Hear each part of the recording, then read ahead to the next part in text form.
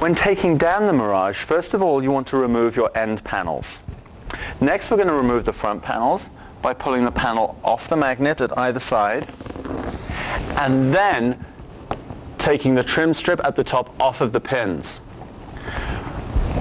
When I roll my panels, I'm going to make sure that the image is rolled outwards.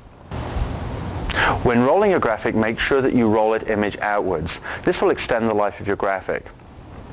Your graphic was also shipped to you in plastic bags. Keep hold of these and place the graphic inside that plastic bag before rolling it. That again will extend the life of your graphic. Once you've rolled the panels, place them back inside the transporter, and then just let them expand until it hits the edge of the transporter. Subsequent panels are going to go inside. You'll have 4 front panels on your Mirage. For best weight distribution between the transporters, you want to put 2 panels into one transporter and 2 panels into the other. The end panels can go into either transporter.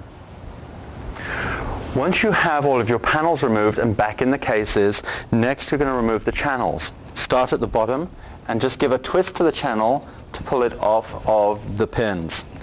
Going to move up, do the same thing, twist at the bottom and the top will fall off. Next, give it a twist at the bottom and the top will unhook.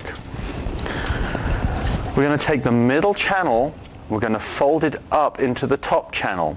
The reason we do this is the lower channel is going to protect the 2 pins on the top of the channel. Next, the very bottom channel is just going to fold in to the top 2.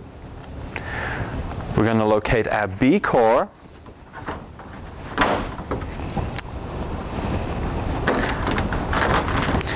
We're going to place the channel back inside the housing in the B core.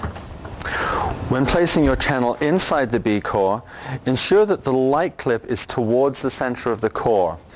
If it's towards the outside, you're going to find your lid will catch on it when you're closing it. Once you've removed all the channels from the frame is ready to take down. We're going to start at the edges and pulling back the yellow connector, we're going to release the connector from the back of the frame. We continue this process all the way around the frame, leaving the center connector in place till last. With all of the connectors released except for the center one, we're going to support the frame by holding one of the fiberglass rods and release the center connector. You then can allow your frame to fall and collapse. When you have your frame collapsed, locate the A core, retrieve the plastic bag, and place the frame inside the bag before storing it inside the A core. Once you have your Mirage packed down and the cores are back inside the transporters, close the lid and take hold of the catch, hooking the top of the lid, and then twist to secure it.